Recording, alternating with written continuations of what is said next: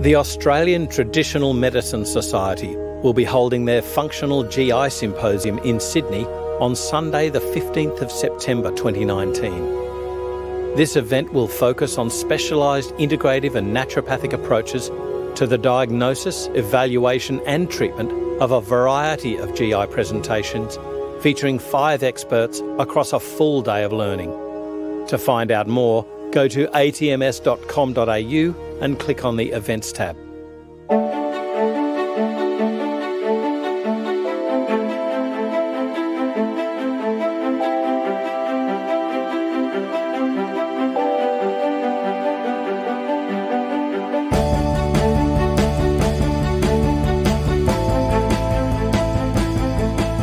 This is FX Medicine.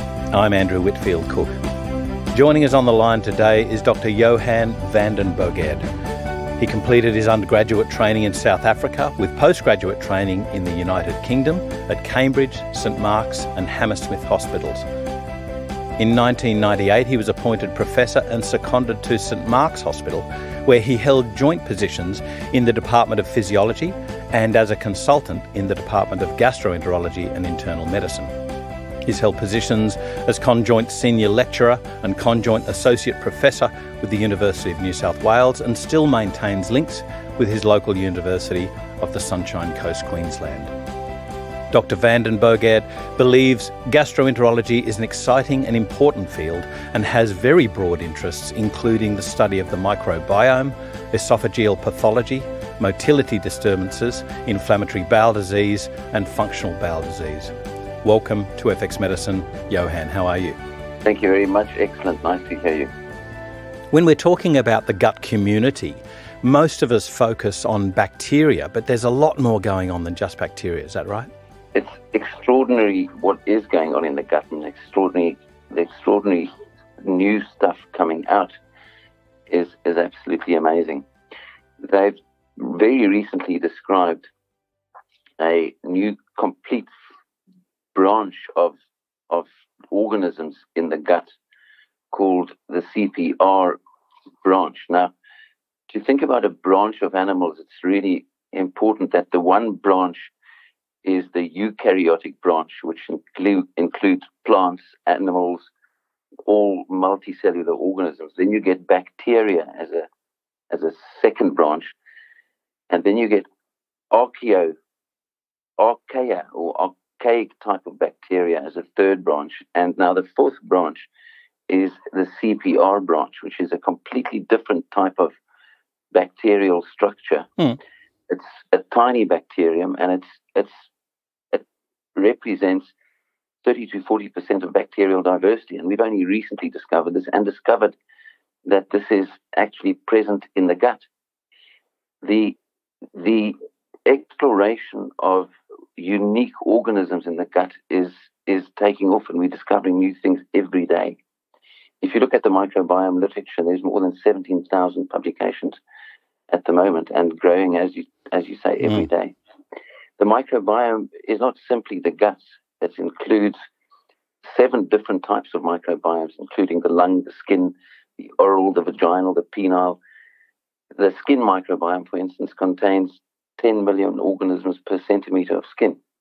So we are, in fact, host to very common organisms that we've known about for a long time, but we're also host to viruses, fungi, and organisms which are completely unknown to science and are only now being discovered. I have to ask a question about this CPR branch. Does this include the segmented filamentous bacteria? It's been something that I harp on about in many podcasts, and they interest me acutely, but they're really hard to culture. All these things are quite difficult to culture. The reason microbiome research has become a big thing in the last 10 to 20 years is because traditionally microbiologists culture organisms and look at them on plates. But although these are very robust organisms, they're extremely difficult to culture. So when you look through the lens of microbial culture, you see only a fraction of the organisms that are available or that are there. The way that we really look at them now is to look at their genetics and sequence them and do metagenomic analyses which then give us the whole picture of exactly what is there. We have learned to culture some of these organisms, but culturing 99% in the conventional way is impossible. So every bacterial culture we do looks specifically at organisms we can culture, but they represent a small fraction of what's actually going on there. And in particular, these new forms, the archaeas and the CPR branch of organisms, which seem to be very important in disease. Every day there is a new discovery in our microbiome, which we need to take heed of. I think it poignantly shows us just how little we know about our gut. But let's delve a little bit into at least something that we know of, and that's, the rest of the microbiota, not just the bacteria, but the fungi, the bacteriophages and viruses. Can you tell us a little bit about how much they comprise? What do we know and what don't we know? So when we look at the organisms in a typical human gut, we know that our bodies have 30 trillion cells, and there's approximately 39 trillion, let's say, other cells in our guts. So the bacteria and the organisms in the gut outnumber our body cells, and certainly their genes outnumber our body cells by 100 to 1 at least, because each of these has a different genetic component. Viruses and phages are filled in the gut, and funguses are also all over in the gut. We have no real idea how these work. We know that some bacteria control fungi. So, for instance, some of your bacteria will produce products that suppress fungal growth. But we also know very well that fungi suppress bacterial growth. And that's the basis of antibiotics. So how these organisms interact is very, very difficult. At this stage, we really only know phenomenology. We know that they are there, we can pick them up, and we can say something about their distribution. We can say very little bit about their function. We do metabolomics, where we look at genes expressing functions. So we know that, for instance, if there is a gene making a short-chain fatty acid, we can pick that up genetically in the bacteria. We can't do any of that for the viruses and the fungus. And the phages are a completely different group of organisms, which make it even more complicated. They sort of parasitize viruses. I mean, viruses eating viruses. It's bacteria and funguses controlling each other in different ways, and all living together in the gut. And more importantly, living in different parts of the gut. So your microbiome differs dramatically in your oral cavity to your stomach, to your small bowel, and then in your colon, where the highest concentration of microbiota are found. But there's different gradations of importance of microbiota. So a bacterium or a fungus in the lumen of the gut is perhaps less important than a bacteria or a fungus right on the wall of the gut. So you get your population, which is right next to the mucosa and the mucosal cells, and is very intimately associated with the immune cells of the gut. We know that the gut has more immune cells by far than any other organ in the body. So you've got a very close interaction between organisms that are micrometers away from macrophages and antigen-presenting cells within the gut lining. And if you reduce that gut lining, then these organisms get closer and become more dangerous. And if they penetrate the gut, then obviously different things happen. And that's the pathology of many of these diseases. Inflammatory bowel disease, for instance, one of the important pathologies is that you get bacterial translocation. Also in patients with hepatic problems, it looks like bacterial translocation going through the gut lining. So the organisms within the gut lining are also a completely different population, and perhaps more important than the population in the lumen. We've got a single organism, though, blamed for, say, gastric ulcers, peptic Yes. ulcers, and that's Helicobacter pylori. Do you see a common culprit or culprits with regards to inflammatory bowel diseases, specifically Crohn's? No, I definitely don't. And when I did some research at St. Mark's, then the Professor Cam, who was running the research there, he sort of felt that we have to look for this sort of organism. And the same as with celiac disease, there's a specific protein, a specific key that unlocks the celiac disease, it's gluten protein. And with Helicobacter, for instance, there's a specific organism which unlocked peptic ulcer disease. So we have thought about, is there a specific organism? Is there a specific food type? Is there a specific allergen? The first step to Crohn's disease, and then all the other things develop from it. But I don't think there'll be one specific organism. I think it's an extremely complex disease, which is associated with genetics, with immunology, with food, with bacteria. But certainly the microbiome is, I think, becoming the more important factor in pushing and driving the immunology of this disease. But to find one organism, absolutely, I would be very surprised.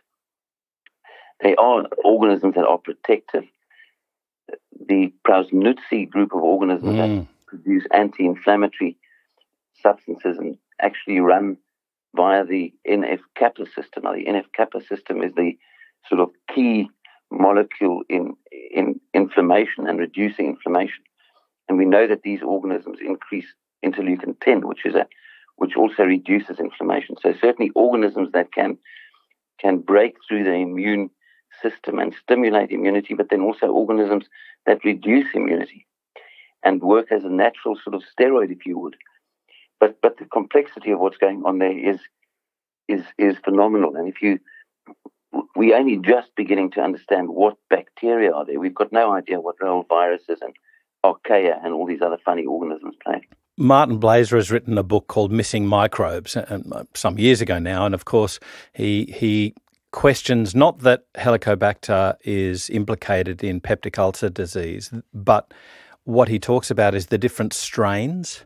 And we're well versed about the strain specificity denoting the actions of a bacteria. Let's concentrate on the bacteria at the moment. And that one Lactobacilli acidophilus code is not the same as another Lactobacilli acidophilus code. Similarly, Helicobacter, that there's a lot determined by the genes. I think there's the VAG. Is it VAG-A? Yes. So are we blaming a whole organism for something that's strain-specific, and should we be identifying the strains to see if that's the bug that we should be eradicating? I think that's a very good point. I don't think we've different species of Helicobacter, as we know, and you can get cat-type Helicobacter and Helicobacter helmani in humans, but you certainly do get different strains that have got a different virulence, and we've known that since the beginning of time as far as microbiology is concerned. I do think we have the tools now to look at the more dangerous types of strains, but I don't think we really are at a phase where we can target our therapy for these different strains. Right. I mean, if you've got it may help us to determine the aggression of our treatment. So if you look at Helicobacter pylori, for instance, certain of the strains, and that's been well defined, as you point out with the VAC, is that some of these are dangerous and others aren't.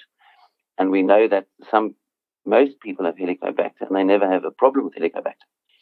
And there was a fascinating theory advanced by some African or South African gastroenterologists that it is in fact protective, because they looked at the African population where 95% of the population had Helicobacter and almost none of them had gastric cancer or ulcers. So then they sort of provocatively said that maybe it protects against ulcers and cancers. But certainly one Helicobacter is not equivalent to another Helicobacter. And certainly one Faecalibacterium prausnitzi is not the same as another Faecalibacterium. Right. And definitely one Clostridium is different to another Clostridium, as we know. Yes, absolutely. But how we subtyping the many thousands of different species, and then looking at how they exactly cause dangerous problems and toxins, and how you would differentially treat them is going to be, I think, not super productive. I think if you do find certain organisms like Clostridium difficile, you will try and eradicate them, and without really being cognizant of exactly how dangerous this strain is. Yeah, maybe a question between dangerous or catastrophic for the patient, yeah.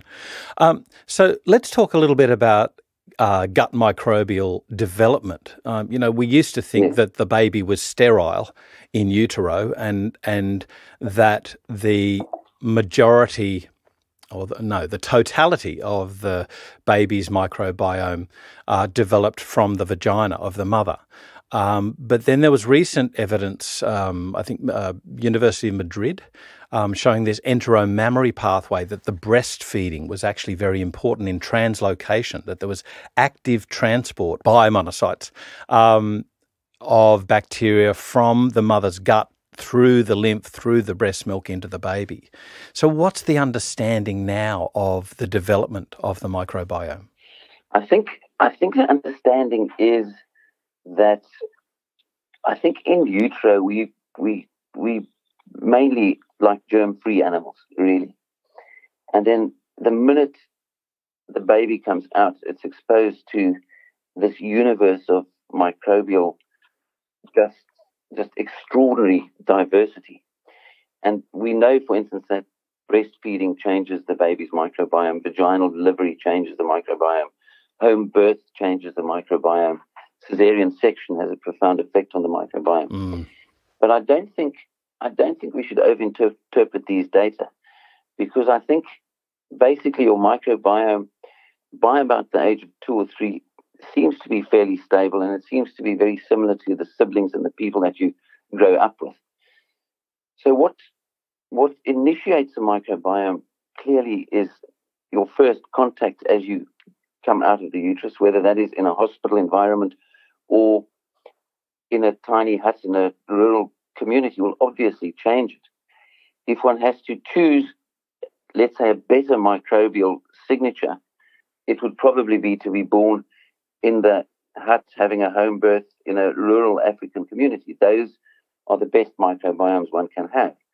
The worst microbiome you can be born with, I would imagine, would be a cesarean section microbiome, where you get born into a sterile theatre with very little variability of organisms. But that sort of evens out with diet, when you get whole food, when you get weaned off the breast. And I'm not sure that is fantastically important in the bigger picture. I think it is important exactly when babies are weaned. I think it's very important what diet they get. And I think the most important perhaps is in what sort of sterile environment babies get raised. We know that the more sterile your environment is, probably the higher chances of getting inflammatory bowel disease. There's been long-term data emerging that the further north you go from the equator, the higher your incidence of inflammatory bowel disease is, in particular Crohn's disease. And it may be that it's simply a side effect of, if you live in an equatorial, more developing country with a rural sort of bias, you get a fantastic microbiome. If you eat African-type food, you get a great microbiome. The worst sort of food you can eat is the Western-type refined food. And the worst lifestyle you can have is the Western-type, sterile-type lifestyle, where you don't, as a baby, get involved in the dirt and the chickens and the goats and things like that. So I think that's an important thing to think about. I think one has to have a varied microbiome, and that's achieved by eating a sort of a diet rich in fiber and rich in sort of natural type foods. Yeah. And there's been a very interesting study done with African Americans and Africans. And the study looked specifically at cancer. And we know that African Americans have a very high incidence of cancer, and that's been related. The whole cancer thinking in bowel cancer has somewhat changed, that it could start with inflammation, and that the inflammation could be initiated by an abnormal microbiome. And the African Americans have quite a poor microbiome. They seem fairly dysbiotic, whereas the Africans have a fantastic microbiome. Different Africans living in different places, obviously. So if you live in a deeply urbanized environment like Johannesburg, you'd have a very different microbiome to someone living in Tanzania, living a sort of a hunter-gatherer lifestyle, or living on a small farm in Tanzania. But if you then if the African Americans change their diets to the African type of diet, which is high in fiber, low in Western sort of processed foods, they can within 2 weeks change their microbiome into really quite a good microbiome. So microbiome changes with diet and with exposure to things in your environment. It happens quite quickly, and it can be profound. And the other side of the coin is the Africans, when they ate McDonald's and drank Coke, their microbiome became horrible. So I think that's interesting. So having a microbiome it's not a life sentence. You can change your microbiome. So a baby born by cesarean section with perhaps a quite limited microbiome can as a child get a very good microbiome. Just to follow on from something you said there about latitude, that smacks very similarly of the world map of multiple sclerosis. But then, of course, humans are so good at looking at one thing or trying to find the one thing that's the culprit. One would immediately think about vitamin D, but it's so much more than that. You just mentioned socioeconomics there as a very important part of the difference between Africans and African Americans. And of course, there's that really good research from Jeff Leach that showed that you can change your Western microbiome back to a very diverse set of organisms by eating the sort of hunter-gatherer lifestyle, and we know about plant-based diets as well. So I guess the problem is, how as a clinician do you sift through all of the data and then help a patient, with a problem with dysbiosis, which we'll get onto later? I think it's extraordinarily difficult. And I'll give you an example. There was a recent discussion actually in an anesthetic conference, and I looked at some of the interesting lectures there, and there was a fascinating lecture about microbiome and functional bowel disease, irritable bowel, and they looked at the FODMAP diet, which symptomatically we know. So the FODMAP diet is a diet low in sugars, and we know that sugars generate gas in a bowel, particularly in certain patients, and the enemy of anyone with irritable bowel is gas, because they've got what we call visceral hypersensitivity. So their bowels are more sensitive to distension than someone without functional bowel disease. If you give people a good FODMAP diet, and there's excellent data for this, you'll see that their symptoms definitely get better. They become less bloated, they've got less pain, they just do much better. But if you look at their microbiome, the FODMAP diet, in fact, makes the microbiome less diverse. And in particular, it reduces the number of firmicutes, which are the good guys. You get good guys and bad guys in the microbiome. So, good organisms are things like firmicutes and bifidobacterium. The bad organisms are, for instance, the Clostridium difficile, which causes an inflammation and antibiotic-associated colitis. So a good microbiome is one with lots of these good guys, and a bad microbiome has lots of bad guys. And a good microbiome has got high diversity, and a bad microbiome has got less diversity. When you get born, you've got virtually no diversity. You develop diversity as you get older, and then when you get really old, you get very little diversity as well. So your diversity goes down as you become very old. So you've got to hit the sweet spot of microbial diversity, which you can achieve by diet, but by following an absolutely accepted diet, which we know works in irritable bowel syndrome, we reduce our diversity, and more importantly, we reduce the good guys. So how you marry those two together is actually very difficult. Does that form along the lines of the theories of SIBO, which is the small intestinal bacterial overgrowth, that we're actually kind of like giving the bowel a rest, similarly to what happens sometimes with Crohn's treatments, where a sort of, let's say, an oligoantigenic diet is given for a while just to rest the bowel? Yes, so that question you've asked is actually quite an exciting question. And whenever patients say to me, tell me about the microbiome, I say to them, have you got 4 hours? so that question is a 4-hour answer, but I'll obviously... I'm up for it. And we'll have all our listeners passing out and yawning and things like this.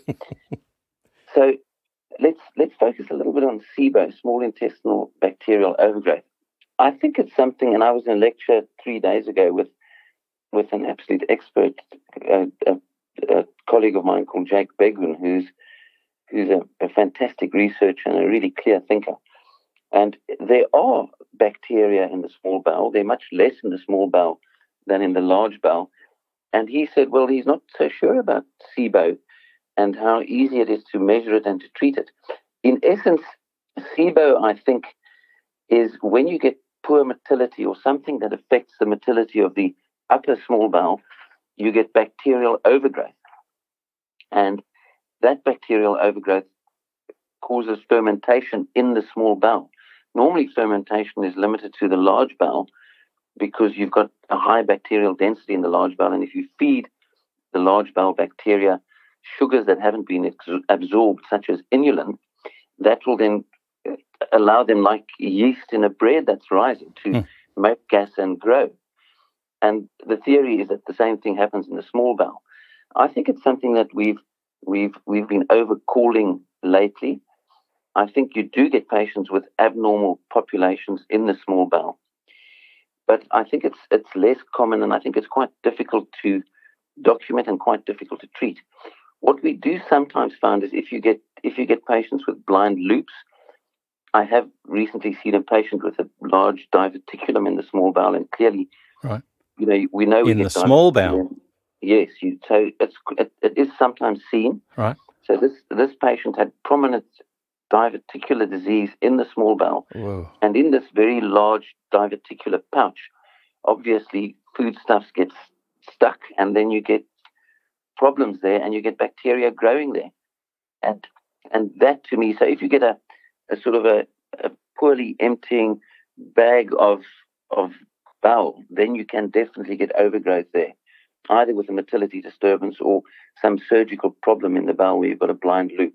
And then certainly that can cause massive bacterial growth in the small bowel. And that would be small intestinal bacterial overgrowth. But it's been a little bit overdiagnosed, I think, and overemphasized.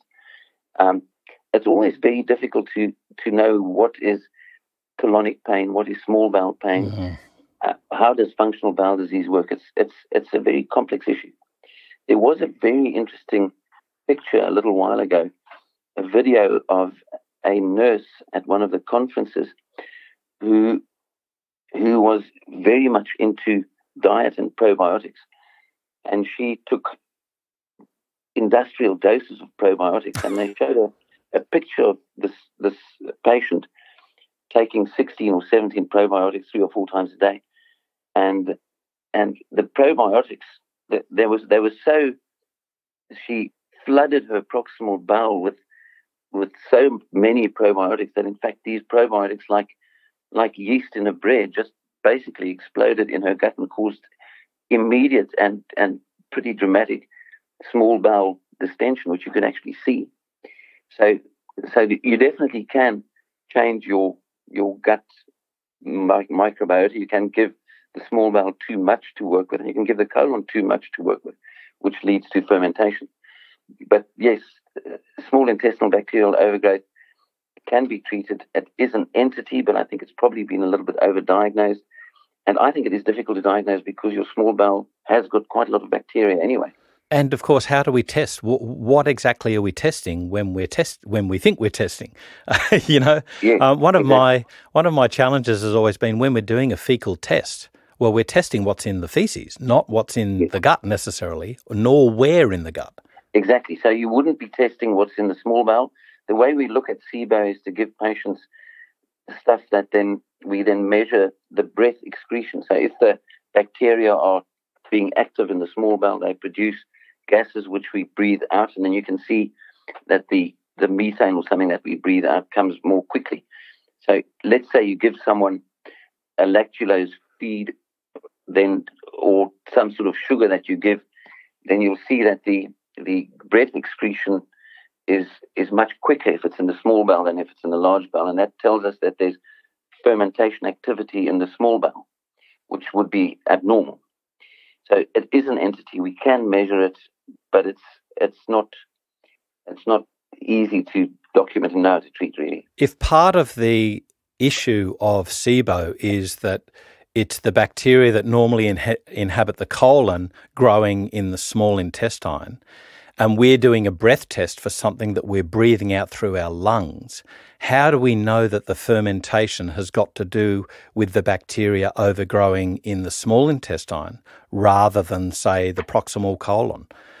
How do we know that it's happening at that point? Well, we don't, but we sort of think that if it happens quickly, because the fermentable substance has to go through the small bowel first.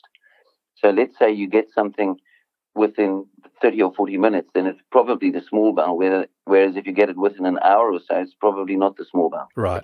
So it's just a time-based thing. So it's got to do with motility. Okay, it's got to do with motility, and it's very rough. Yeah, because then one of the issues with SIBO is motility. Yes, exactly. Exactly. I think that's the main issue with SIBO. Right. Is reduced motility, which allows overgrowth.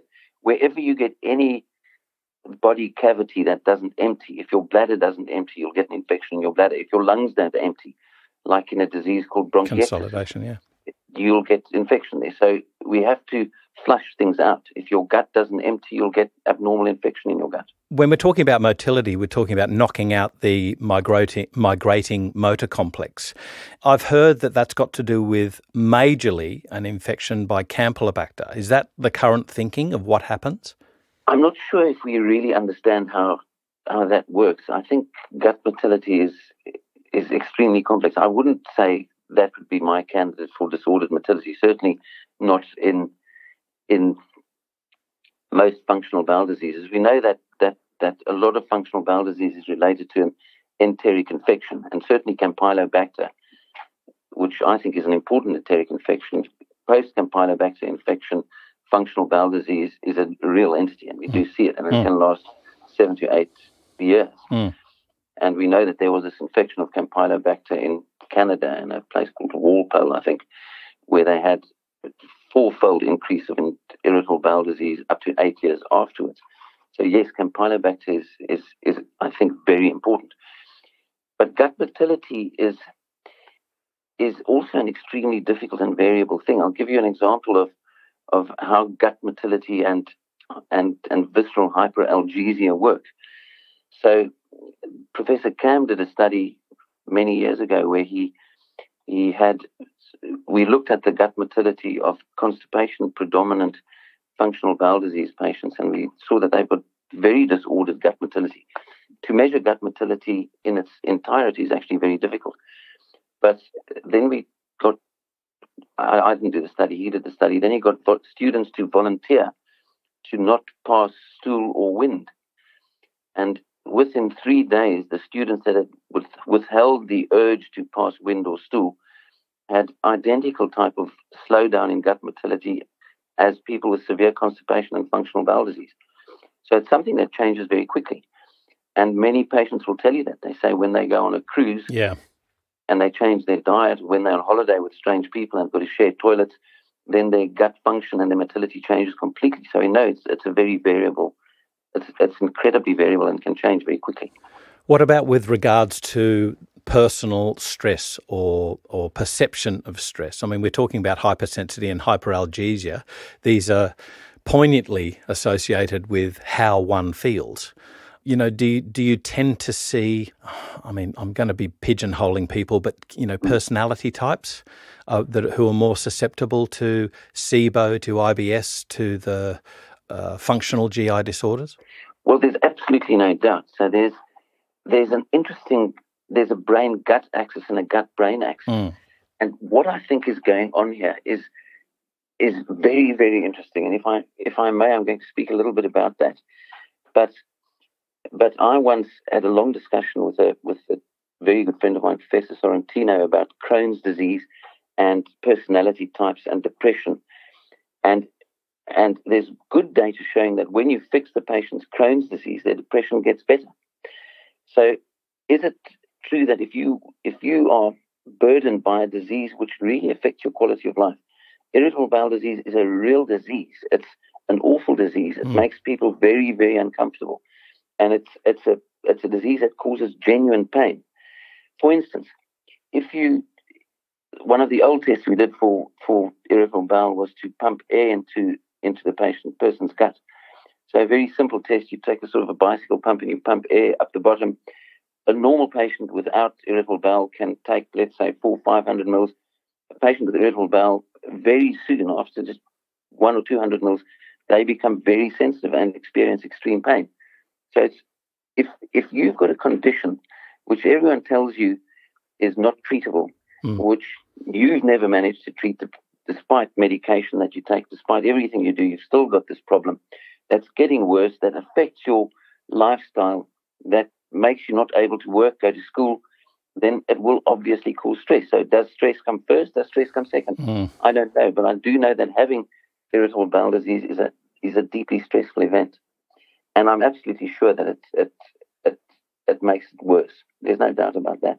And some of our very good treatments look at reducing stress and doing those sort of things. And Professor Camp focuses a lot on that, and I think it is extremely important.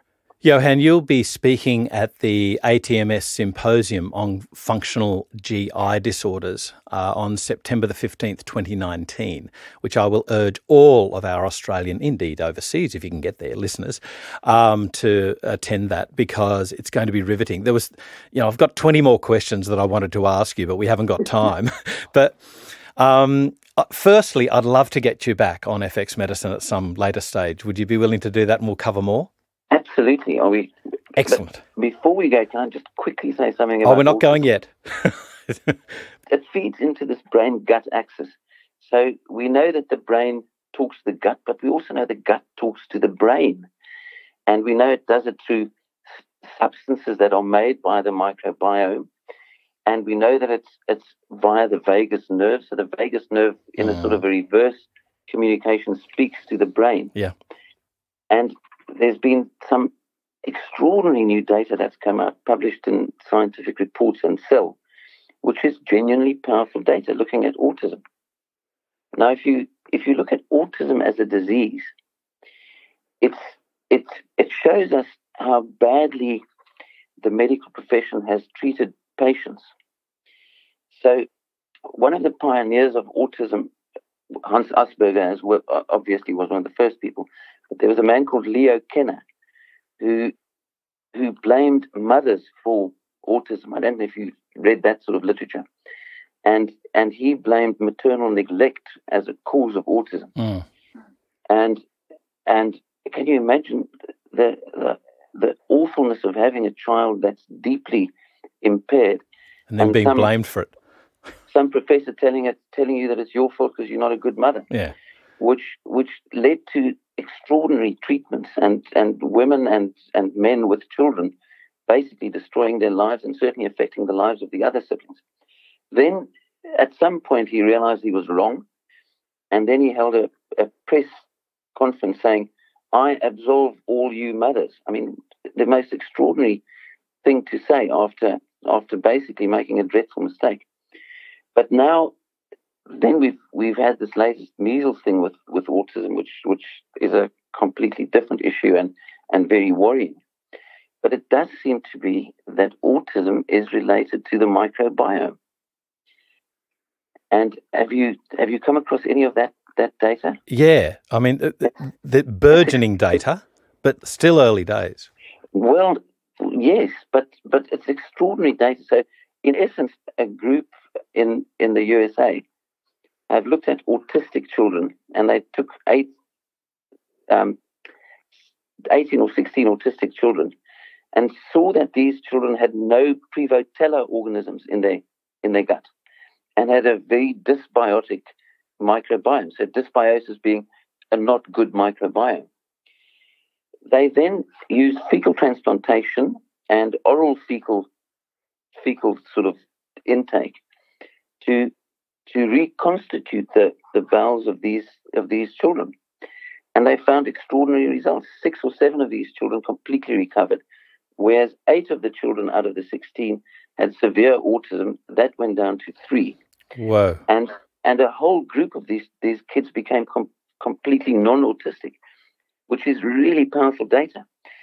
But the even more interesting aspect of that data, and we see this all over the microbiome, is that they took the stool of the autistic patients and gave that to mice and saw that the mice that received autistic patient stool became autistic. It's difficult to measure autism in mice, obviously, but there's certain things that mice do that are very abnormal neurologically, and that you could transfer autism to a mouse by transferring the autistic stool. And this is something that we see all over the microbiome, that you can transfer diseases by transferring stool between a patient and a control to a mouse. For instance, when you look at fatty liver disease, when you look at alcoholic type of hepatitis, if you take the stool of a patient with alcoholic hepatitis and you give it to a mouse, and that mouse develops the same sort of hepatitis problem.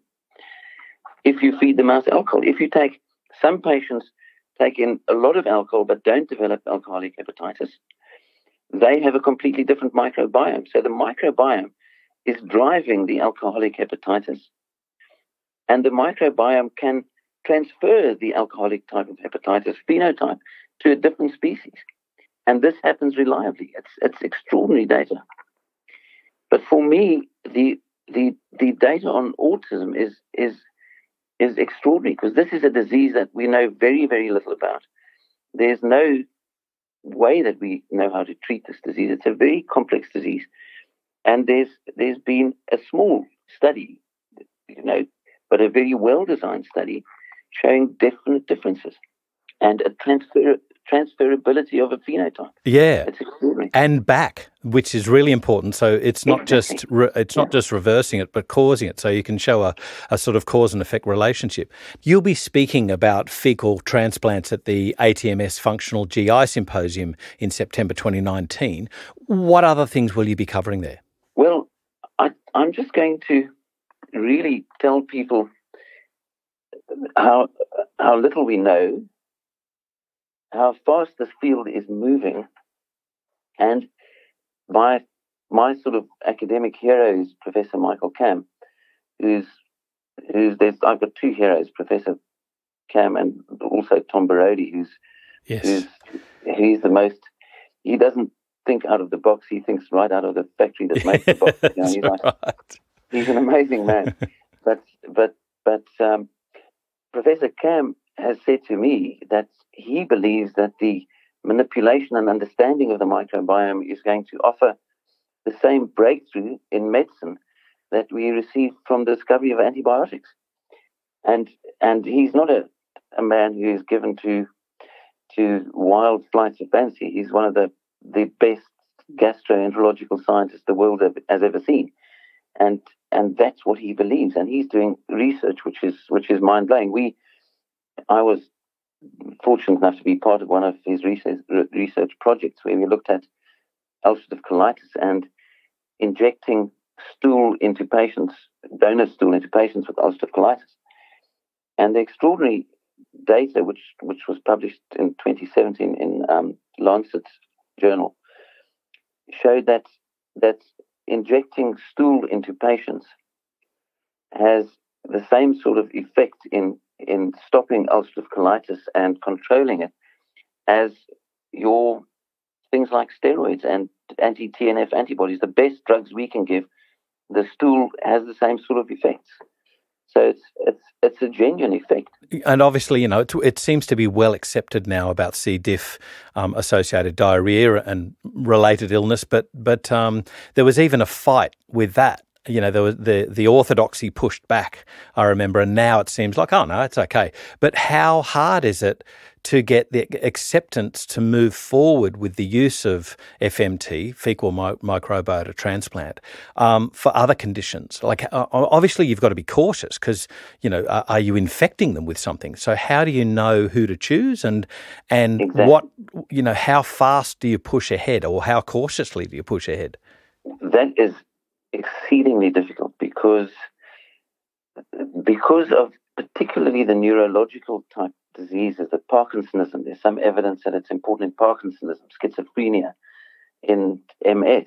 There's lots of diseases where this could be very, very important. Yeah. And patients have formed advocacy groups, and I get confronted and have been confronted by patients saying, I've got difficult to treat MS, I want you to do a fecal transplant. The data just isn't there.